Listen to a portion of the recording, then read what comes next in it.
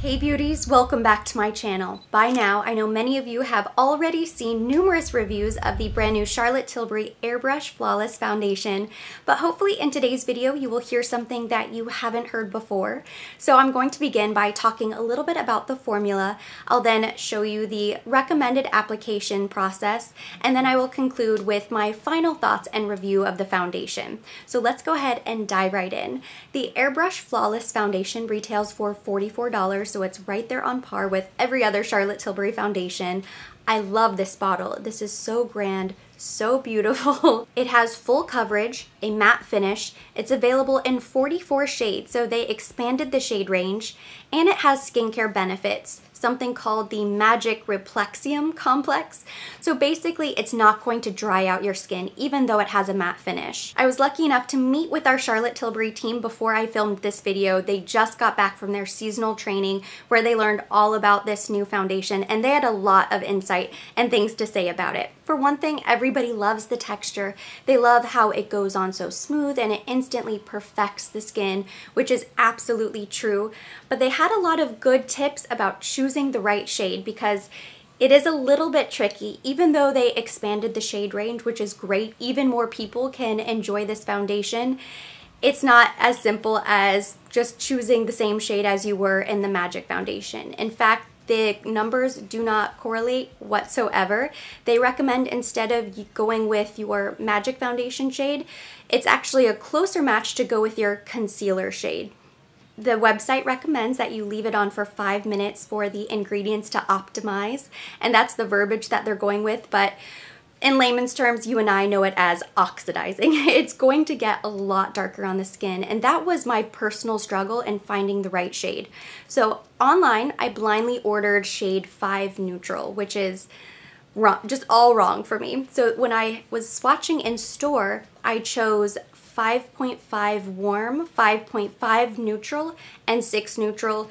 And just seeing how these foundations dry down, it was really incredible to watch because you can see in real time just how much darker they dry, and you have to leave it on for longer than 5 minutes. If you can, take a sample, wear it for several hours. In fact, the counter manager was showing me photos of when they were in training, and she had applied the foundation and took a picture. And when she showed me the photo, I said to her, "Oh, so it has really bad flashback," because her face was so much lighter than her body.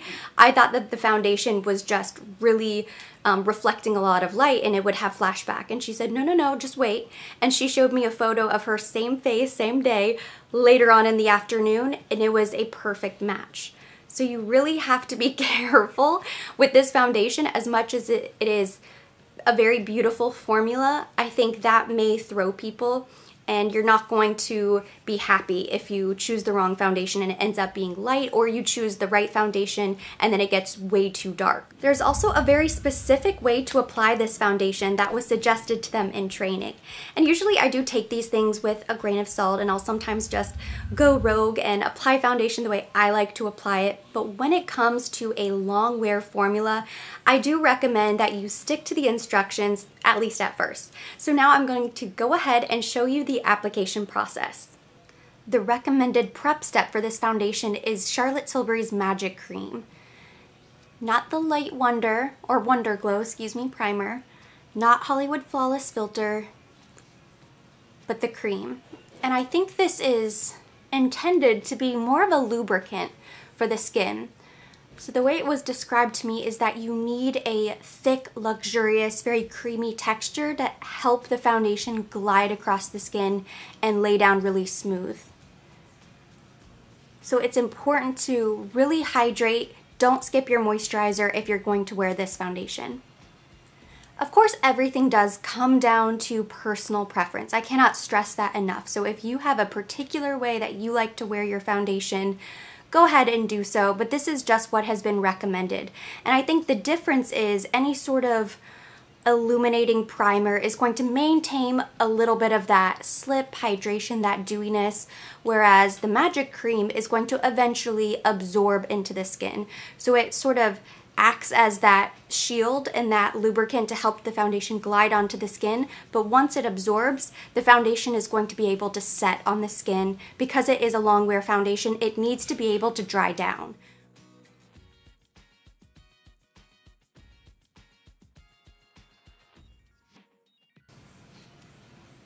The good thing about this Marc Jacobs brush is that it will help pick up any excess product and help apply it really smooth and evenly on the skin. But you can see it instantly perfects. You get really full coverage.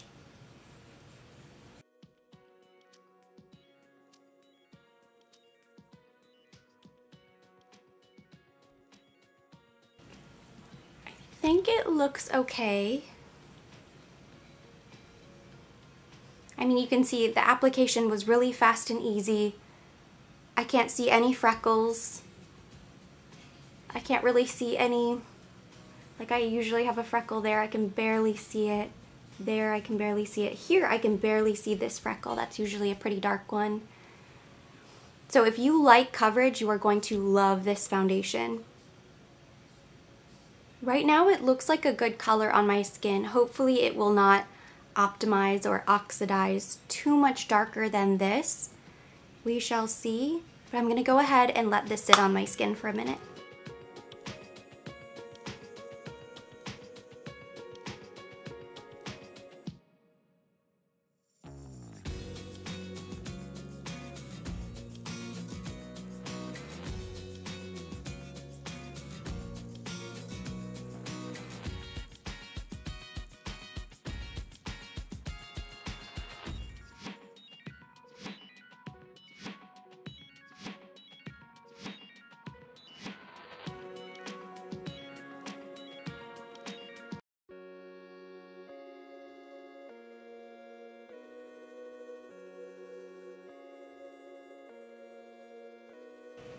Feels nice. My makeup is now complete, and to finish the look, I of course used some of my favorite Charlotte Tilbury products, including the Hollywood Flawless filter. I used the Film Star Bronze and Glow to highlight my face. I used the Cheek to Chic Swish and Pop blusher in the shade Ecstasy. This has become one of my favorites for more of a natural makeup look. And then on my lips, I have the Lip Cheat and lipstick in the shade Pillow Talk, because of course, why not use her tried and true cult favorites. So I'm back to give you sort of my final review of this foundation.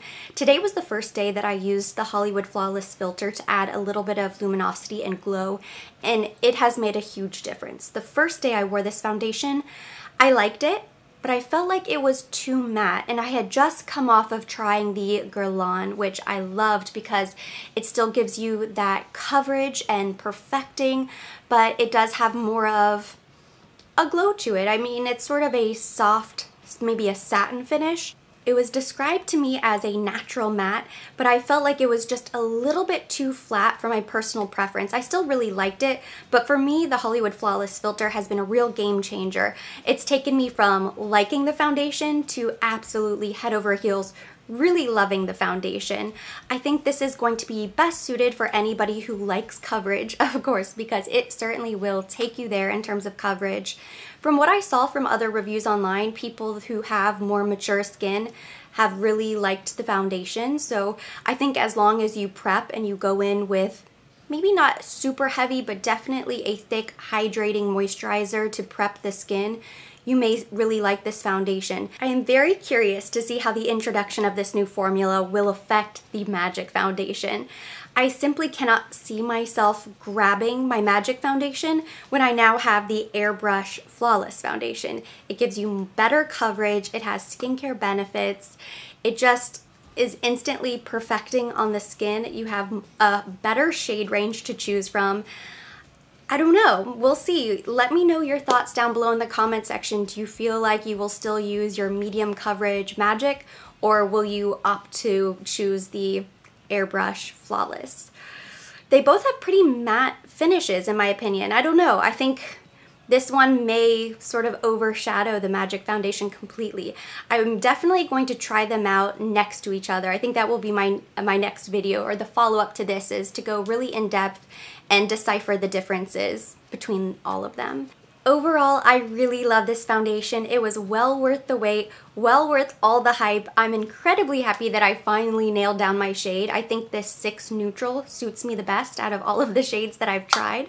So I will have to go back and exchange my 5 neutral, but that's okay. It's the most important thing is that you find the right shade, and that would be my one caveat about this foundation, is that it's a little bit tricky. You truly need to try a sample, wear it for several hours. I know they say on the website to let it sit for 5 minutes, but why not be safe? Once you nail down the shade, you will be so happy with it. It truly does cover any imperfections on the skin, and it lasts really beautifully. Whenever I wore this to work the other day, at the end of my work day, I was kind of peeking in the mirror to see, you know, what was going on, what the situation was like, and it still looked beautiful. It was completely intact. The integrity of the foundation was still there. Now that I've tried it with the Hollywood Flawless filter on top, I know that going forward, I just prefer a little bit more luminosity. But if you're somebody who loves matte, you'll love this. If you love full coverage, this is right up your alley. Skincare benefits,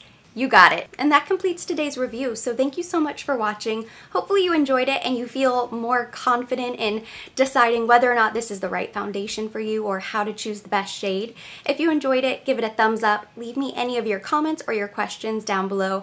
I want to hear from you guys. Have you tried this foundation? What was your experience like? Drop me a comment so we can keep the conversation going there. As always, I will be linking everything that I used today on my face down below in the description box for your convenience. And for more videos like this, don't forget to subscribe and hit the notification bell.